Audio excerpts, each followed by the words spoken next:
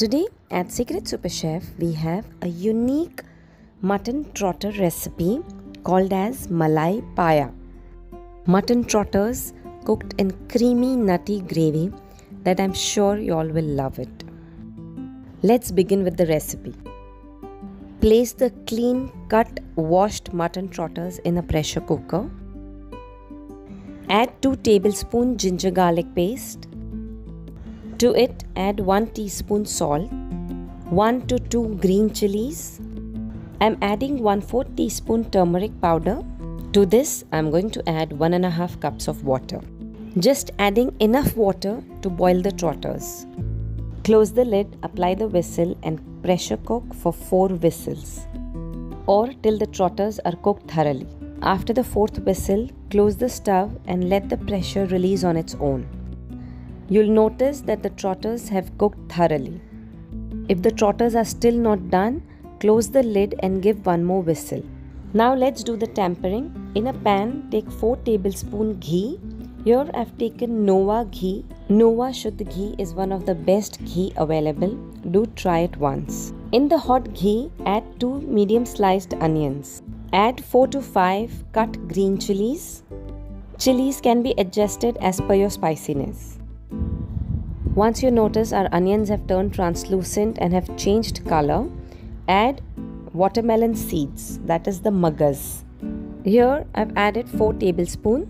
Also add 15 to 20 soaked and peeled almonds. These almonds are soaked overnight and their skin is removed. Fry this for a few minutes. Now in a mixer jar, add 100 grams of thick yogurt. To the yogurt, add the fried onion mix. Make sure it's cool. Grind everything to a smooth paste. Do not add any water.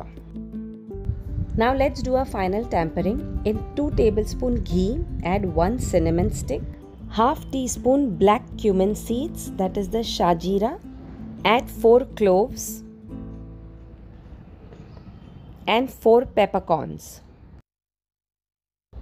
To the whole spices, add 2 teaspoons garlic paste.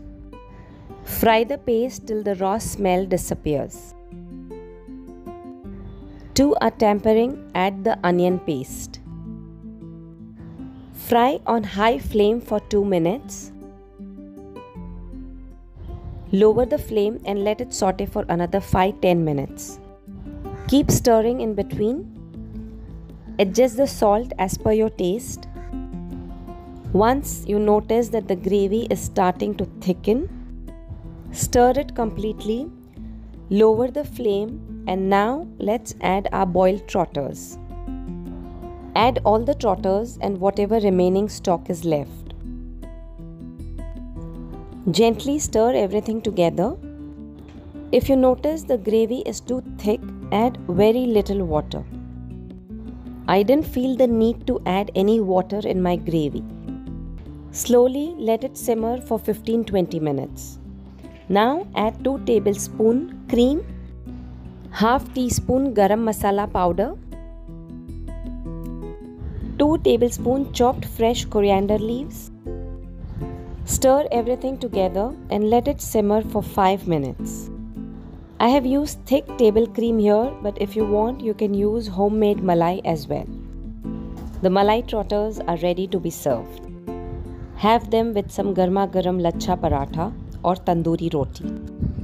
Hope you have enjoyed this video. If you like our recipes, do subscribe to our channel. Thank you.